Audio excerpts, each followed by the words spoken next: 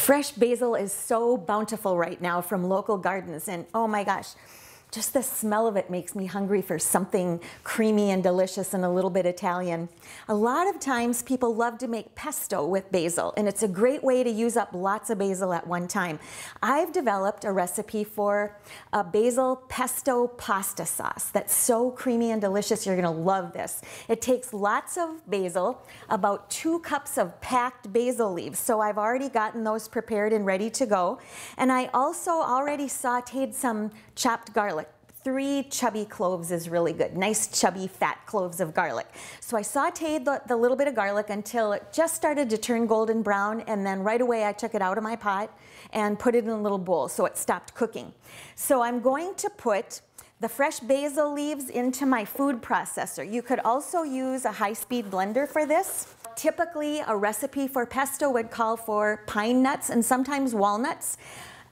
Pine nuts are a little expensive right now, so I'm choosing to use cashews instead of pine nuts, and I'm using a 1/4 cup of raw cashews, meaning that they haven't been roasted or salted. And then you can use a 1/4 cup of Parmesan cheese, but I like to make this dairy-free, and so I'm going to use some nutritional yeast that you can buy in the store, and it has a flavor just like Parmesan cheese. Now I'm going to add the garlic that I've already sauteed a little bit.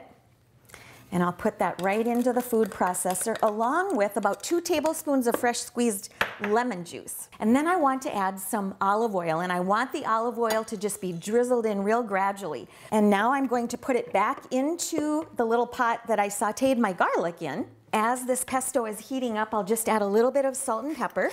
And then I like to add a little bit of spinach or arugula to this, maybe 1 big handful of the arugula. And then just stir it a little bit until it wilts. And I've also got 1 can of coconut milk, and I'm going to add this to help make the sauce really nice and creamy. And you can use any kind of pasta that you like. Today I'm using those ramen noodles that I love, and I've already cooked them, so I'm going to put them right into the pot. I'll just stir them up into this creamy sauce,